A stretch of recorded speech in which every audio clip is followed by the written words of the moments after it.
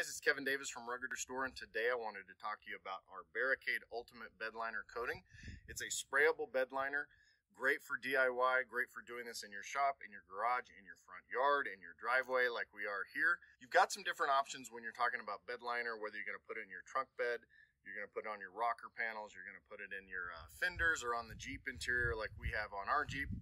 You can go the professional route, which looks great, goes on well, lasts a long time, but tends to be pretty expensive. Or you can go with some of the parts store, big box store brands, which tend to be messy, they stink, they're hard to use, hard to clean up. Or you can go with our Barricade Ultimate Bedliner material, which is water soluble. It's going to be easy to clean up, easy to apply. You can either spray it on with our optional spray gun, which I prefer, gives a little bit of a better texture to it. Or you can even roll it on or brush it on, which is going to look great. It's just going to give a little bit of a different texture than it will when you spray it on. What I want to do now is show you a little bit of the prep, also how you spray it on or roll it on and what those two textures and processes look like. Just like any other coating, whether it be paint, bedliner, or anything else that's going on metal, prep is the most important step and often the most time consuming. I'm going to show you that a little bit today. We're going to scuff this up with some sandpaper. I'm actually going to use a little air-driven DA. You can do it by hand, you can do it with an electric sander, whatever you want to do. Just want to get it scuffed up so that you get that mechanical bond with the coating. Then we're going to make sure it's degreased and has no oils or any other contaminants ready to go. So I'll show you the prep, then I'm going to show you how to use the gun, the spray gun, and then I'll also show you how to roll it on so we can show the difference between those two. For the sanding step, I'm going to use this pneumatic driven DA. You can use an electric sander or even hand sand it. All we want to make sure of is that it's scuffed up well enough so it'll get that mechanical bond with the coating.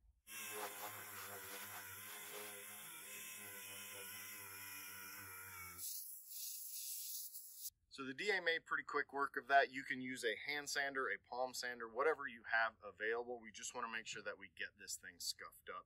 I would spend a little bit more time getting sort of the smaller details done if I was actually going to apply this to something for a permanent bond. The next step is just to make sure that all the oils, grease, and contaminants are off the surface. We're just going to use our all surface cleaner. If you happen to have deeper oil stains or grease stains, you want to use an engine degreaser or some sort of heavy duty cleaner for that instead. So we're just going to spray this down and wipe it off.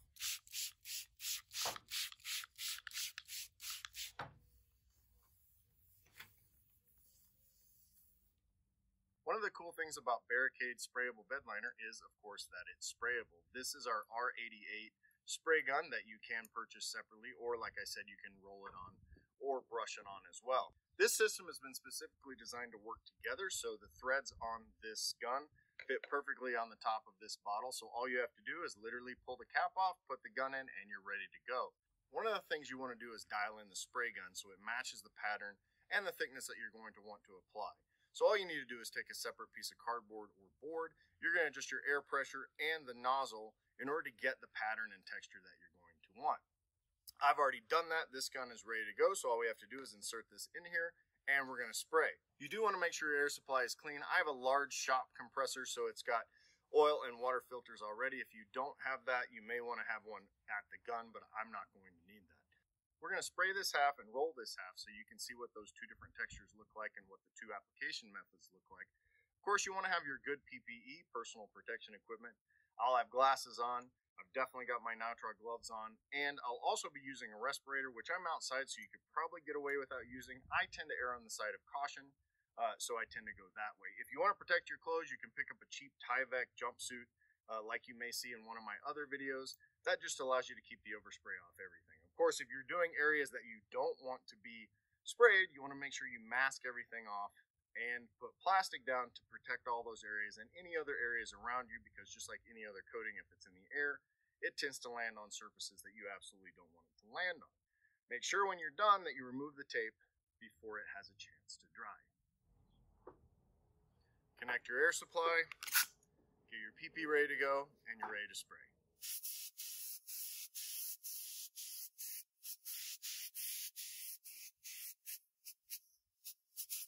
There you have it. It's as simple as that. Just spray it on.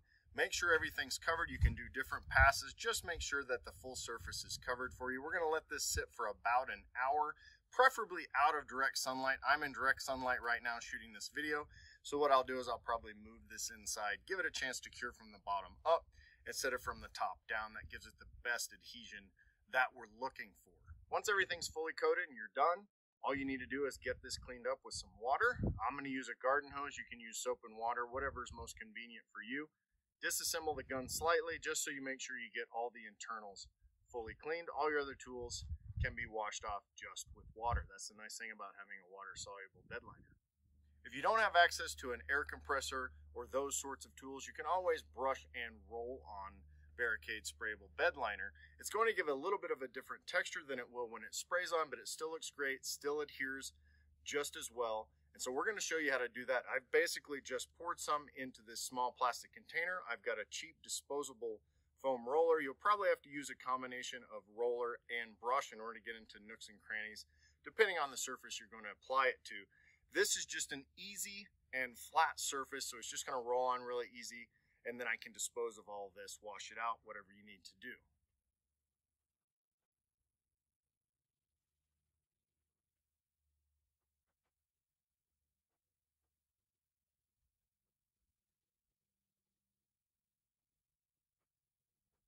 And there you have it, another simple application process, another application option for you by using the roller and or the brush.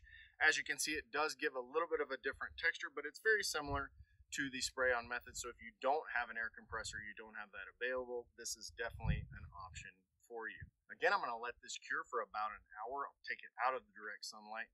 Then we'll check on it and see how we did. So it's been about an hour and everything is cured just fine. As you can see, there is a little bit of a texture difference between the rolled on version and the spray on version. You will be able to get a little bit more of a cleaner look with the spray, but again, if you don't have access to that, you can perfectly get things coated by using a brush or a roller. This was applied in direct sunlight, which we don't recommend.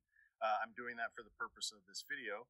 I would recommend you do it either in the morning or in the evening if you're going to do it outside, or better yet, just do it inside your garage or inside your shops. So there you have Barricade Sprayable Bed Liner. It is a great DIY option. Again, it's water soluble, easy to clean up, easy to repair. It lasts for a long time, provides excellent protection for your truck bed, your fenders, your rocker panels, whatever you want to apply it to, and it's going to last for a long time. And the price is right and very affordable. So check out ruggederstore.com to get yours today.